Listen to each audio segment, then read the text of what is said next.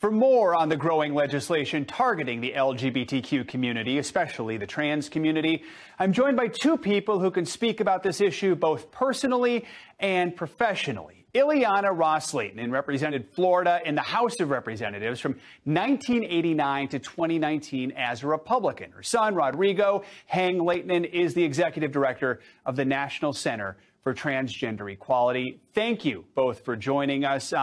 Congresswoman, I want to start with you. I was doing research for this interview. I was looking at something you said back in 2019. You said at the time you had hope for the GOP, that the party was becoming more tolerant and more accepting when it came to these issues. I have to ask, 4 years later, has that hope faded at all?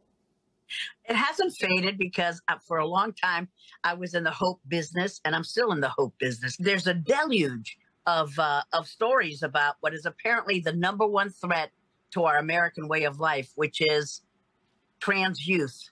Yeah, and I'm looking around and I say, we don't feel that way about Rigo, our son, who's a transgender male. I don't think that we're blinded by our love for Rigo. We see all of our children in the same way, unconditional love, because what's the alternative?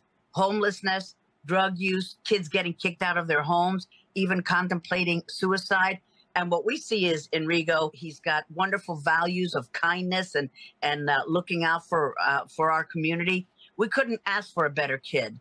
And I wish that my party and our community and everybody's family would look at their children in the same way, no matter what they're going through. It's appalling. This is the low point for my party. I'm proud to be a Republican, but we better get our act together.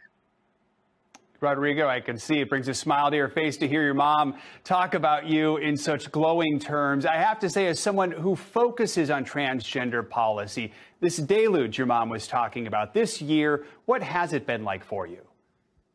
Well, it's been heartbreaking for myself, but so many transgender people to feel like now there is a target being put on our backs, and especially for transgender youth, for our kids who are really being single-handedly targeted for all this negative legislation.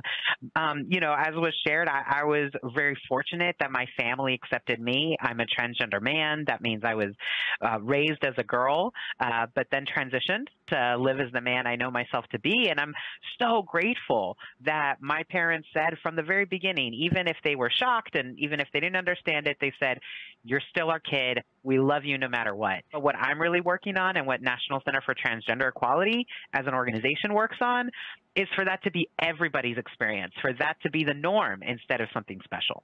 Now you know why we're so proud of Rigo. He's got his act together. Thanks, Mom. Rodrigo, what will it take to make it so that your experience is a much more common experience? It's going to take everyday Americans getting to know their transgender neighbors. Transgender people are part of the fabric of society just like everybody else. And the good news is that we've always seen that the more that everyday Americans get to know another transgender person, the more they realize we're not some boogeyman under the bed. They will see through all of the myths and the misinformation and come to see all of this legislation for what it is, which is just hostility. And they'll stand up to it. Congresswoman, for parents of trans kids who are struggling to accept their children, or for just everyday citizens who are watching this debate right now and they're struggling to fully understand this issue, just as a mom, what is your advice to them? What is at stake here is your son or your daughter's survival as a person.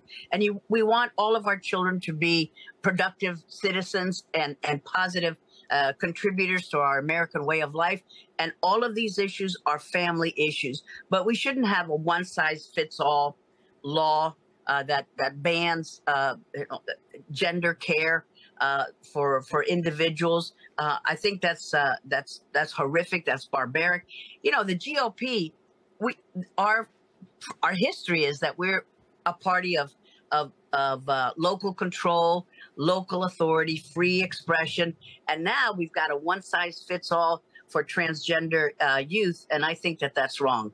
So I'm optimistic that things will get better rather than get worse. Congresswoman and Rodrigo, mom and son, thank you both for joining us for this conversation. We appreciate it. Thank you, Joe.